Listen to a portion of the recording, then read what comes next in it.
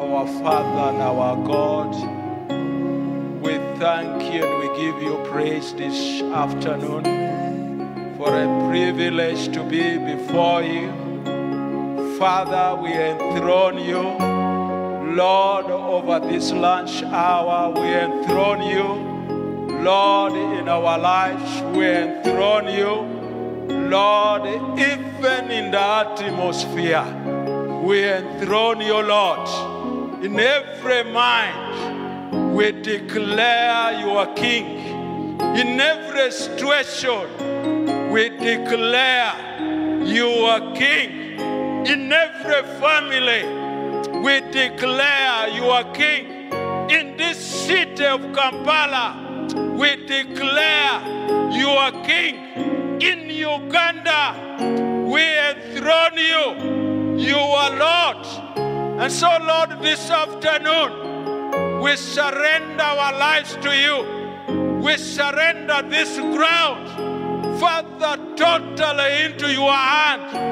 And every power, every situation, every altar that stands against God's purpose, as we gather in your name, we declare them defunct. We render them powerless. Every voice of error, we silence them. Every, oh God, wickedness whatsoever, we command them to give way. And so, God, we ask in the name of Jesus that you speak to us.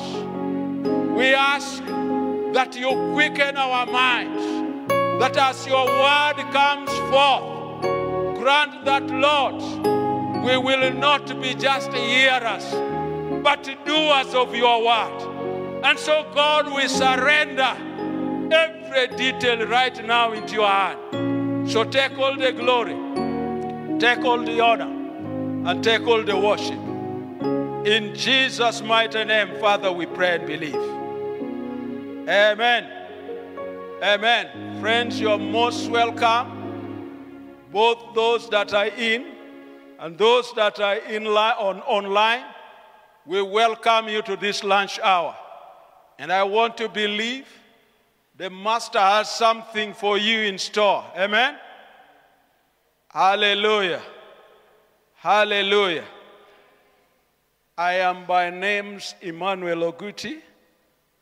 And the most important thing that I want to say is that the Lord saved me. I don't know about you, but if you have not gotten this, I would actually really invite you.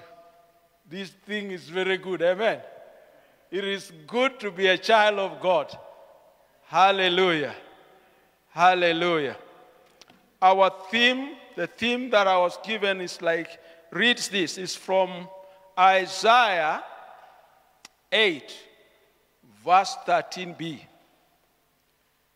And we are talking about that. The theme says, let God be your fear. Let God be your fear. Be the fear of your life. Let God be your fear. And friends, without even beating about the bush, the Bible tells us that the fear of God is the hate of sin. So if God is going to be your fear, then you need to hate sin. Period. There's no in between. There's nothing to hide from that. Let me just read this in the book of Isaiah 8, verse 13. The very part that I was given, it says, let him be your fear, and let him be your dread. But it begins like this. The Lord of hosts, him you shall hallow. Let him be your fear. and let him be your trade. Now, when we go to the book of Proverbs 9, it tells us something. In the book of Proverbs, chapter 9, verse 10 says, the fear of the Lord is hate of evil. 8:13. Sorry, 8:13. It says the fear of God is hate for evil. So in other words, if anybody is to fear God, that person must hate evil.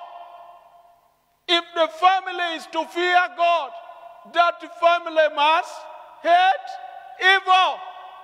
If a nation is to be called a nation that fear God, that nation must fear evil.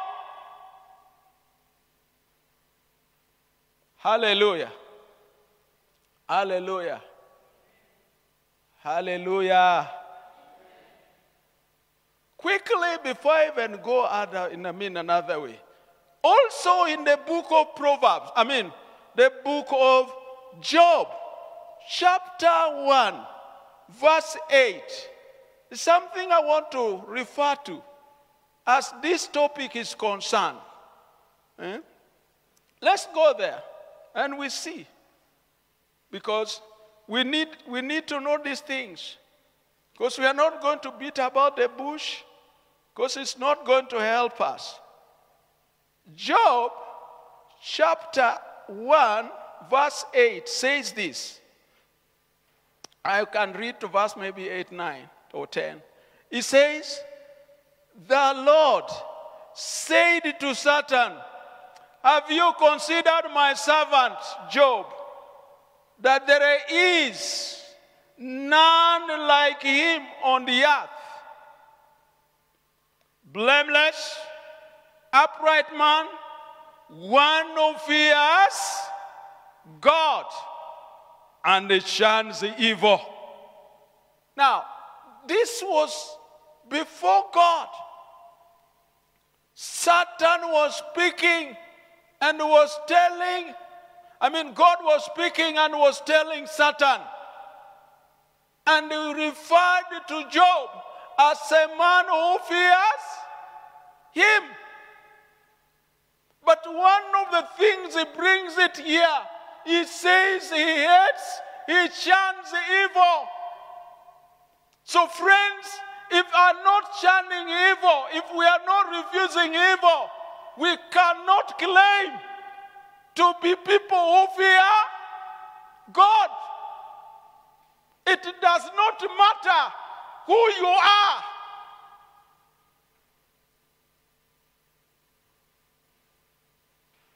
Sometimes we want to call ourselves servants of God, and yet evil is another sweet bread that we have. You are planning evil. You are cooking evil. You are speaking evil things. The Bible tells us those who fear the Lord must shun evil. Even as a church, we must shun evil. You are a mother, you must shun evil. You are a young girl, you ought to shun evil. A young man there, you're supposed to shun evil.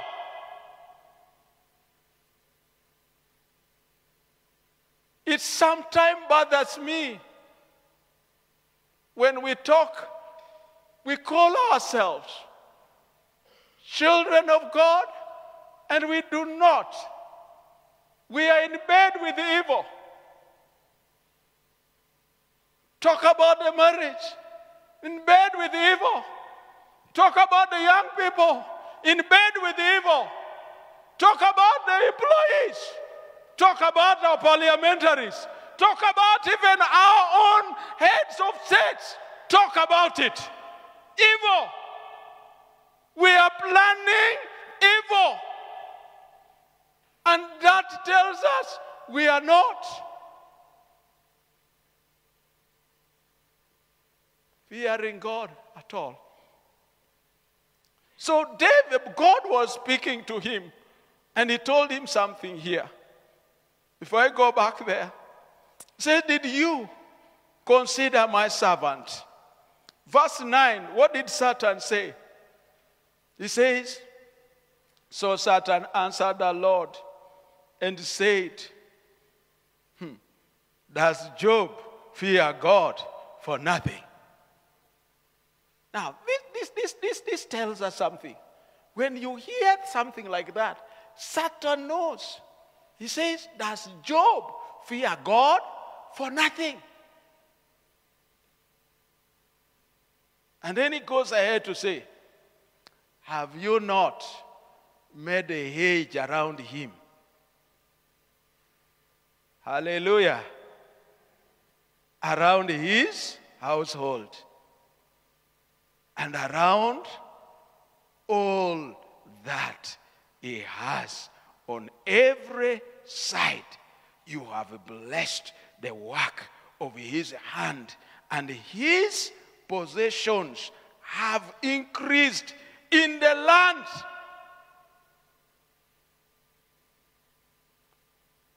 But before even we go there, try to explain certain things about, friends, it is important for us to recognize where we are falling.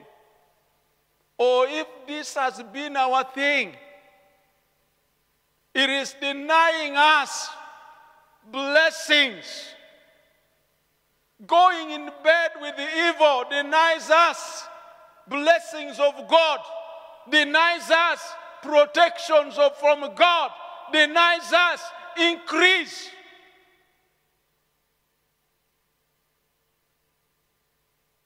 We lose even the things that God has ordained to do for us.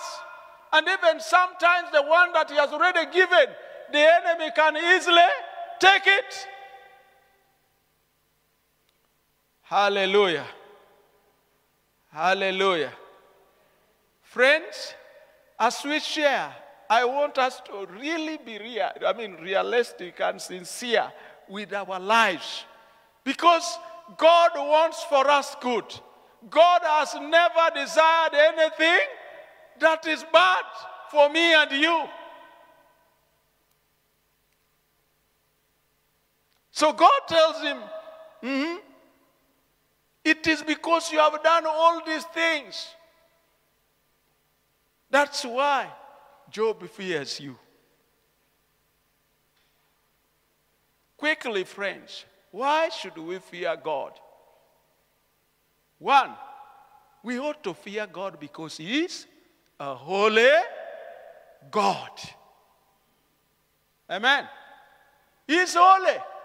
The Bible tells us in the book of 1 Peter, chapter 1, verse 15, be holy because I am holy.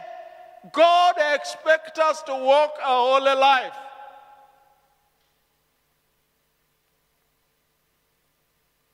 We need to fear him because he's holy. In all circumstances, in all places, he is a holy God. That's one reason. He is the creator of heaven and earth. Where we are, it is about him. Your life, name it. He is supposed to be feared. He is the Lord God. He has the power over everything. That is him. And we cannot deny him that. He has all the wisdom that we can think about it. He is the one. So we need to fear God. He has the blessing that you want. When I was growing up, we sang this song. It goes like this. Humble yourself before your mother, that you may be fit for service. Be repentant for your master, that you may be fit for service. Humble yourself, humble yourself, humble yourself, humble yourself, humble yourself before your master, that you may be fit for service. Be repentant before your master, that you may be fit for service. Even blessing that you want, humble yourself, humble yourself. Even marriage that you want, humble yourself, humble yourself. Even children that you want, humble yourself, humble yourself. Even promotion that you want, humble yourself, humble yourself.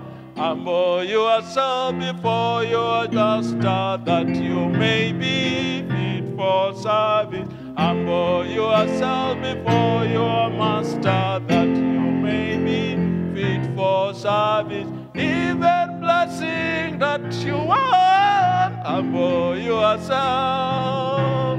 Oh, humble yourself, humble yourself. Yourself, humble yourself, humble yourself, even children that want, humble yourself, even deliverance that you want, humble yourself, even victory that you want, humble yourself. Humble yourself. Friends, there is no way between. There is no way between. If we are children of God, then we must fear Him. Hallelujah. Hallelujah. God is most powerful. So we need to fear Him. He owned the earth and all the heavens, and all therein. We need to fear Him. He is the Creator. He has your time and every single thing about you in His hands. He has this nation in His, even this cathedral here. He has the time and the season that we are in. God has it in His hands. Those children that are giving you, if you're a parent, and they are giving you head time, He has them in His hands. I am just giving a testimony of a mother who was actually really distorted by a young man, and he had ran away. And he came here, and we told, said, there is a God who knows where this young man is.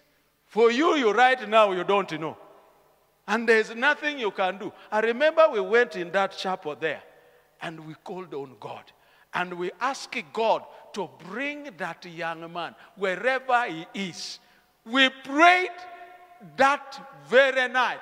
By morning, the boy was back home. That is the God that we serve. We summon them because God has power over their heart. That husband that is giving you sleepless night, God can deal with them. That wife that is saying, I am my own, God can deal with it. That boss that is also giving you a hard time, God is able to do what you cannot actually do. So we can actually trust in God. Hallelujah. The business that is giving you a time, man, God is able to stabilize it. That is our God. He is not lacking in power. He is all in all. Friends, when we read this word, God is in all, it means in anything you bring Him in, He can handle. When we say God is almighty, every situation around us, God can handle. Even Ebola, God can handle. Didn't He handle COVID? Where is now COVID? Hallelujah. Friends, let's really get serious with our God. He handled that one also. So he can handle. If he can handle all those other things, even that which is right now before you, God can handle. Hallelujah. Hallelujah. Hallelujah. Now, I want us to go to straight something here. There are benefits. You know, God is not calling us to fear him for nothing. I know in Buganda here, I mean not only Buganda, but today, the generation, they say, Funrawa. Hallelujah. What do you get from that? Eh? And that is why we need to know that this thing, God is not calling us to fear him for nothing. There are a lot of benefits. Hallelujah. There are a lot of benefits. In the book of Proverbs 9:10, he says, the fear of God is the beginning of wisdom. Amen. The fear of God is the beginning of wisdom. So now if you refuse to fear God, what are you missing? You have denied wisdom.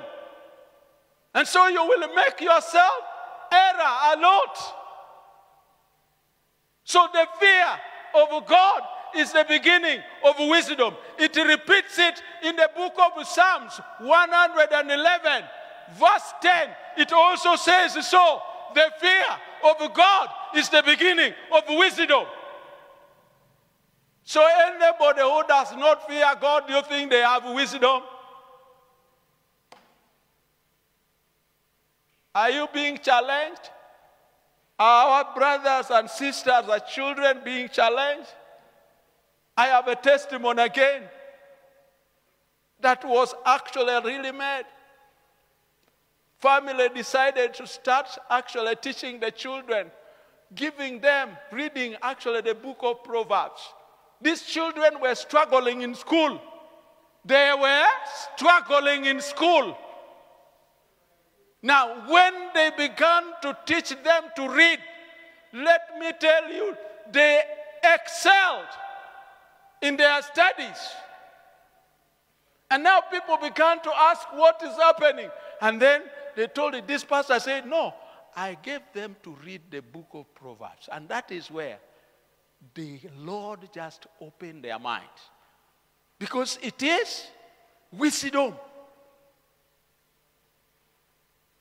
I was told that even actually the sons of the born women actually had to, one parent was struggling with his child and brought after this man's children has excelled seriously, and we began to ask, how did you do it? And he had to introduce him to the Bible thing. And he read the Bible. He read the Bible. The boy that was struggling, the boy became wise and excelled. Now, because he was from the sons of the born women, now he went and gave them the clue.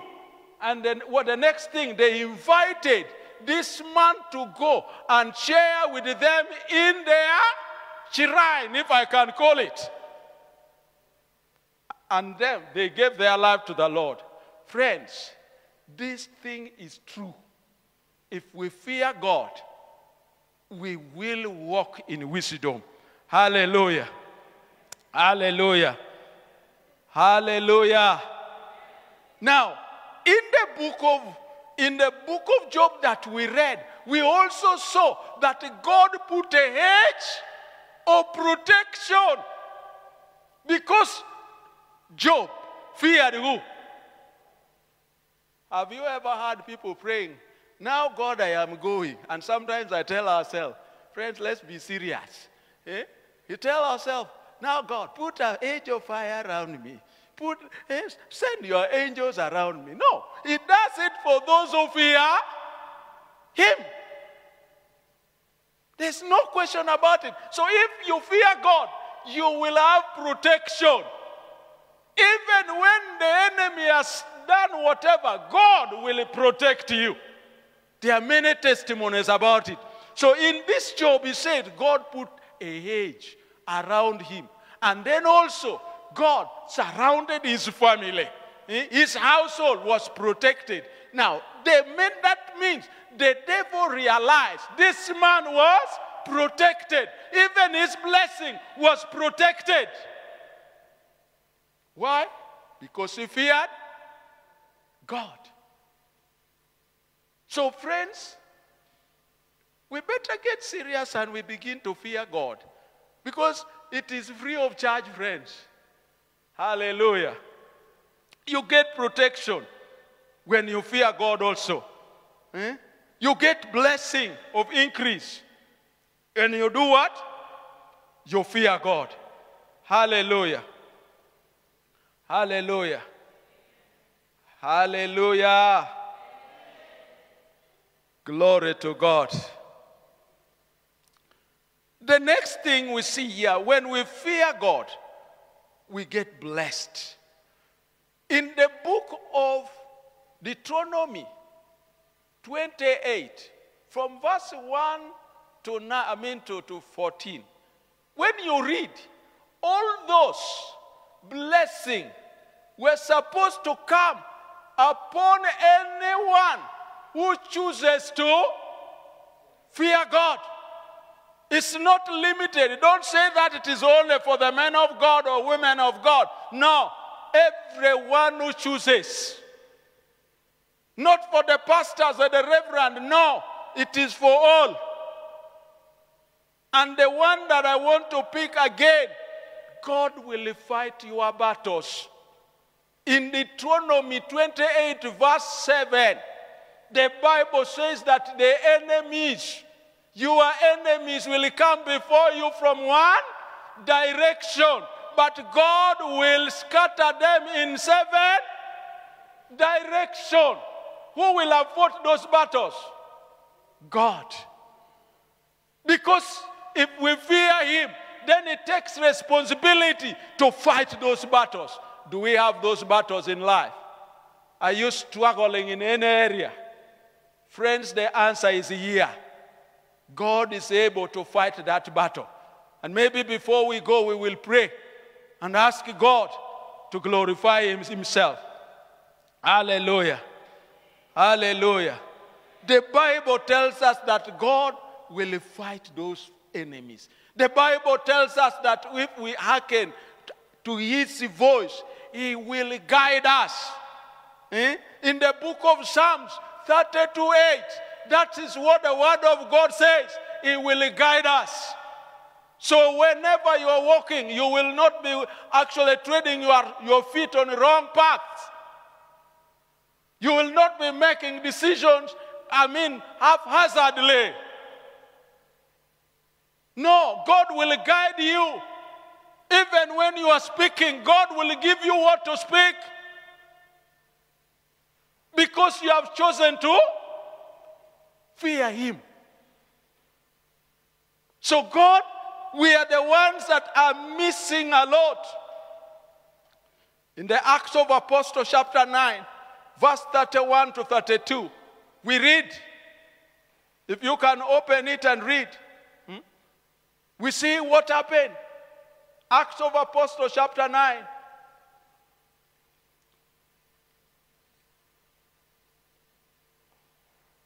(9:31 to 33). If you are there, read. Or if I get, let me read it. It says, then the church throughout Judea, Galilee, and Samaria had peace and were edified and walking in the fear of the Lord and in the comfort of the Holy Spirit. They were multiplied. Now, friends, the fear of God will enable us to have peace. I hear sometimes we say, we want peace. Hallelujah. You can actually have trouble, but still you have peace. Because the fear of God will give you peace. Because God is able, and that is what we need. Peace of mind, peace in relations, peace in that business, peace in the parenting, peace in the leadership, peace in Uganda. We need peace.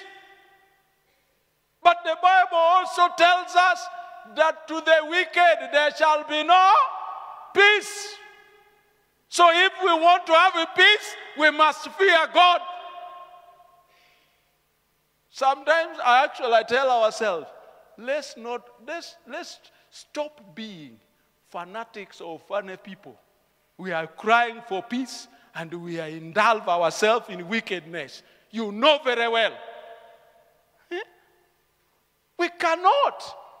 If we want peace, then let us fear God. These men in the Act of Apostles, they walked in the fear of God, friends.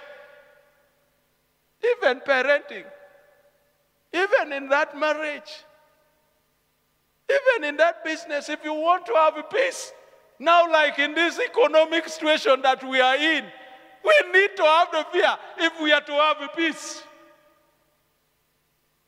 Those politicians are not going to give us peace. So I hear some people telling us that they have given us peace. Which peace? Which peace have they given unto us? Hallelujah. Nobody. God is the Prince of Peace. He is the one that can give us peace. Hallelujah. So we must actually surrender. We walk to God. We walk in the fear of God if we want to have peace. So these men walked in the fear of God and they had peace. Then God actually edified them. They were blessed. I would read the word and the word would bless them and they would boast in the presence of the Lord. And then we also see that the number kept on multiplying. They increased. Friends, even in us as a church, we need this thing. If we walk in the fear of God, the word of God will be serious, will actually penetrate. You speak the word of God and things will happen. Now, people who have the fear of God in them, they carry the glory of God. Hallelujah. Peter, the same Peter in this text, he was just there and the man who was, bedridden was there and Peter spoke him out of the bed. You wonder why today we are moving from church to churches looking for miracles. Hallelujah. Hallelujah. Go to so and so, that is where miracles is. Friend, I want to tell you, no, it's not like that. God is everywhere. But we must fear him if we want him to reign in our lives, reign in our ministry, minister to you. That is what we need. Everywhere, if we open and we yield, we shun evil, we will see the power of God. We have seen it here in Uganda, 1938, 35, the revival. What happened? These guys decided to shun evil. When you hear people talking about walking in the light, what was it about? It was about saying no to evil. And they meant it. When they did that, the Holy Spirit fell upon them. And things began to happen. Are we serving the same God? If He's the same God, it is possible to happen in our time. Hallelujah. It is possible to happen in your house where you are. It is possible. When we pray, God will break yokes. It is possible to bring restoration where there has been confusion. It is possible, friends. But if we are just careless, we don't fear God, our prayers will be useless. And I don't want to pray useless prayers. Somebody with me? Somebody with me? I don't want. Even when you are in this situation and you know God is with you, yes, He will see you through. Hallelujah. So we see this man walked here. And then we find it that in this passage says, now it came to pass as Peter went through all the parts of the country that he also came down to the saints who dwelt in Lydda. There he found a certain man named Enas, who had been bedridden 8 years and was paralyzed. And Peter said to him, Enas, Jesus the Christ heals you. Rise and make your bed. Then he rose. Immediately. What did that? The power that was upon this man's life. When he spoke and God confirmed it.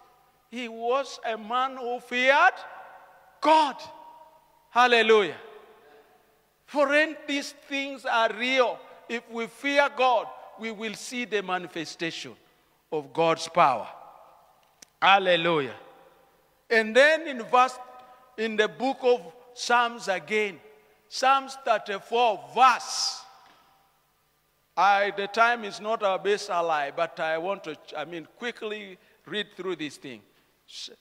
Psalms 34 verse 17, he says, he will deliver the righteous of those who fear him from all their troubles. He will deliver. He will deliver them. The Lord hears their cry. He hears them. The Lord says to those who fear God, when they call, God will hear them. So if you want to be heard, fear the Lord. Walk in his fear. Hallelujah. He says in Psalms, again, Psalms 34, verse 9, he says, fear the Lord, you his saint. There is no want for those who fear him. Those who fear God, they will not have wants, because God will meet them. Hallelujah. God will meet those wants. So if we fear God, we are doing ourselves good. God will fight our battles. I've said that one.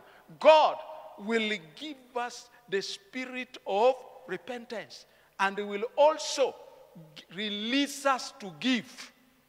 Hallelujah. Because we shall now know all that we have belongs to God. So we will give. We will not struggle. Hallelujah. Hallelujah. Friends, the time is not our best ally, and I just want us to rise up and we pray. Hallelujah. Can you just take time and tell God to have mercy upon you in any area? You know yourself, you know the family, you know what is happening. Just come before God and ask him to forgive you so that we can pray. And when you begin to pray, God will respond.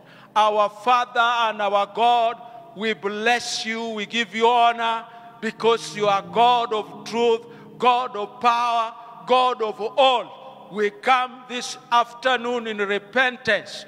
God, where we have rebelled, where we have walked in any form of rebellion, whether in our hearts, whether in our mind, whether in our action, whether in the words that we have done, God, we repent as even leaders, as parents, as young people, as politicians, as businessmen. God, where we have cheated, we cry to you, Lord our God, for mercy. We repent, oh God, where we have rebelled against your word, against your prophet, against your praise. Lord, we are saying we are sorry, even where we have risen up, God, against your own truth, and we have tried to challenge.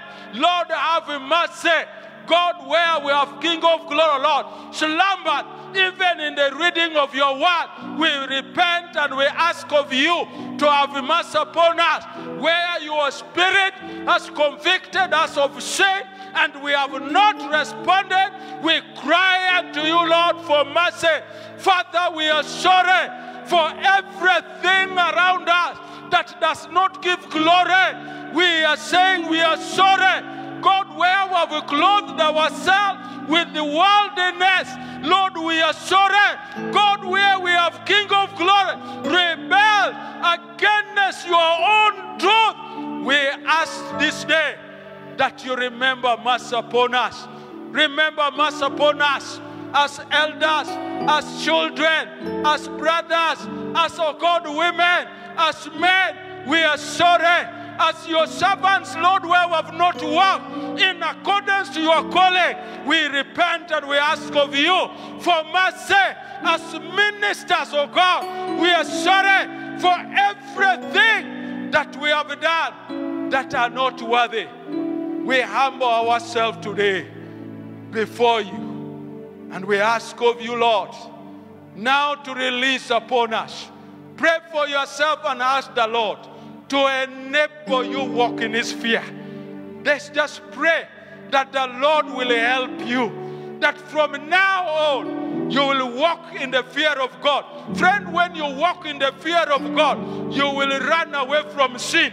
You will now be able to discern sin and you run away.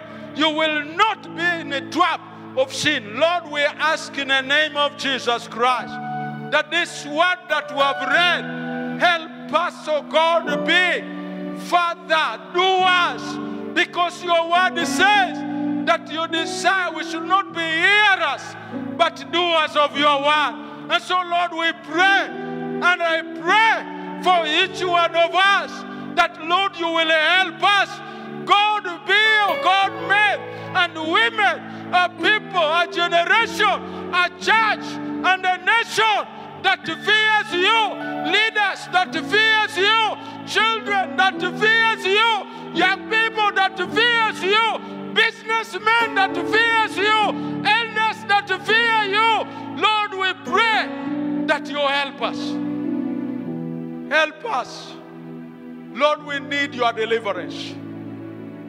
Your word has told us that those who walk rightly, who fear you, whatever trouble that they may be, God, you said you will deliver them. And now as we stand here, Lord, each one of us, our families that have troubles, businesses that are troubles and in trouble, leadership that is in trouble, marriages that are in trouble, Father, we pray in the name of Jesus Christ, that from here, let your hand of deliverance touch.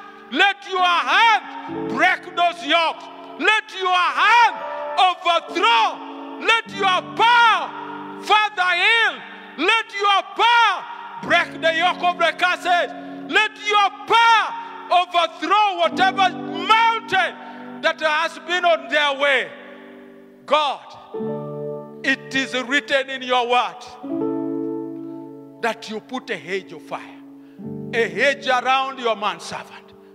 Lord, it is our cry that you will establish a wall of protection around each one of us, around the children of your servants and your maiden servant, around those businesses, around them, that you will put protection. Father, I pray that they will know God's own increase. As we have seen in the word, we pray that those, oh God, of us who has issues, God, like you delivered that man who was bedridden. There are many, oh God, who are not feeling well. Lord, we ask in the name of Jesus Christ that let your hand of healing, whoever is listening, whoever has, oh God, anyone under attack of infirmity, we rebuke it now. We declare, let your hand of healing be manifested in their life, be manifested in their relation, be manifested in their business, be manifested, Lord, in their leadership, be manifested in their career, because you are God who delivers. We adore you, Jesus. We exalt you, King. And now, Lord, you who blesses your people, Father, may you do so. Let your hand of blessing, Lord, be manifested in every area of this, your children and the families and the people that have come. And those that, Lord God, online, let them also receive their portion. In the name of Jesus Christ. We give you thanks. We give you honor. Now, God, I ask that you answer swiftly in the name of Jesus for the glorification of your holy name. In Jesus' name we pray and believe. Amen. Amen.